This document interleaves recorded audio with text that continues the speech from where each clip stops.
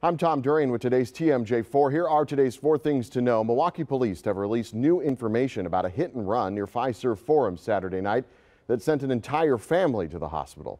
All injuries are non-life threatening. The car is described as a late model silver Chevrolet Malibu with a partial plate of KCV. Head to TMJ4.com for a picture. 2 men were shot in a car on North 58th Street after the shooting. That driver crashed into a tree.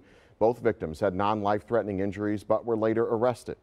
The Racine Fire Department rescued 2 men from a burning home Sunday morning. About 3:30 in the morning on 19th Street, a fire was reported on the roof of that residence. Officials say it started in the ceiling above a bedroom where one of the men was sleeping.